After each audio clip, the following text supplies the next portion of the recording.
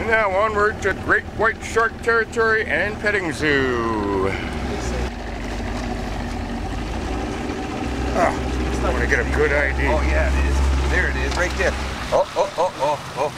Oh my goodness. Oh, right under the boat. That thing is huge. Right under the boat. Where'd it go? Scary. That was broad. That was broad, man. I had to get down. That scared me right there. That scared me too.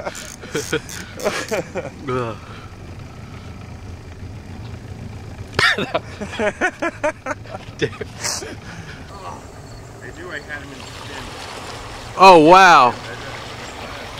I think it's only a matter of time, unfortunately, before somebody else finds out about this. I'd like to tag the shark and keep this whole thing fairly low profile.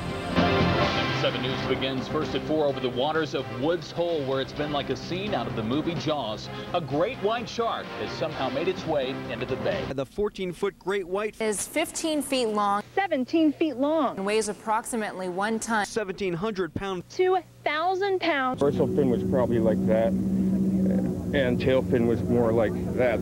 Fisherman Takahashi showed no fear when he says he tried to catch the great white, actually hooking its dorsal fin. Woo, that's a good picture. Oh, he touched it. Holy